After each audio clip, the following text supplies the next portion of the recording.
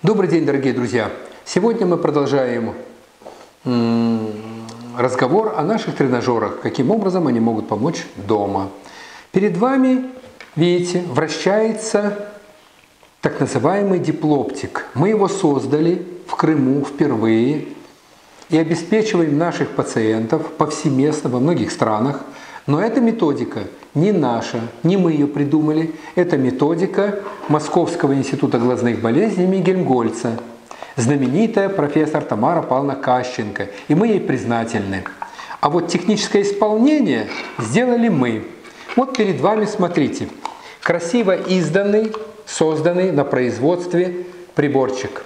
Мы нажимаем, чтобы удобно было, и перед нами пальчиками берем, смотрите, достаем тренажер, так называемый диплоптик. Резиночка. На резиночку ребеночку вот так вот одеваем, чтобы если он уронит, чтобы он не разбился. И перед вами вот такой прибор. Здесь оптика. Мы выставляем по инструкции как надо и говорим ребенку смотреть на объект. Объект придается к нему, а в конечном итоге используется фильм, так называемые мультики всякие, Маша и Медведь, допустим, или о машинках, да, любой. И там стоп-кадр, останавливаем кадр и лечим. Смотрим на Машу и Медведя и одновременно получаем удовольствие и лечим. Смысл какой? Чтобы ребеночку было интересно, как это сделать. То есть мы это сделали, исходя из возможностей науки, применив то, что интересно ребенку. Это создало условия лечения, эффективного лечения на дому. Вот это и есть лечение на дому, причем оно должно быть длительным, оно должно быть месяцами, иногда год и более, и никакие тогда в таком случае кабинеты охраны зрения не нужны. Вот каким образом это делается. Вот.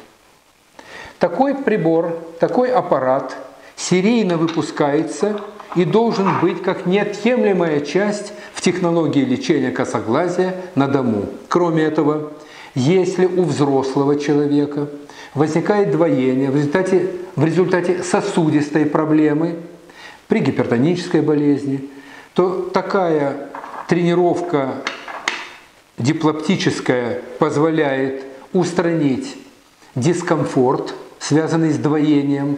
Таким образом, мы используем его как при лечении детей при косоглазии, так и при возможных каких-то отклонениях и осложнениях со стороны сосудистой системы, нервной системы. Мы применяем его в лечении у взрослых. Таким образом, такая система помогает нам исключить частые походы к врачам, а врач выступает в роли методиста.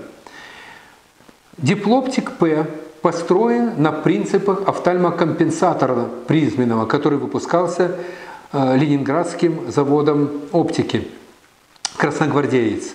Мы модернизировали многие вещи здесь и выпустили такой простой прибор, который может широко применяться везде. Каким образом назначать, я не думаю, что это сложно, а реально это абсолютно реально.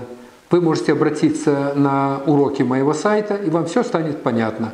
Если, допустим, что-то неясно, всегда можете обратиться ко мне. Я детальнейшим образом вам расскажу по любой системе связи, каким образом работать с этим уникальнейшим прибором. До следующих встреч!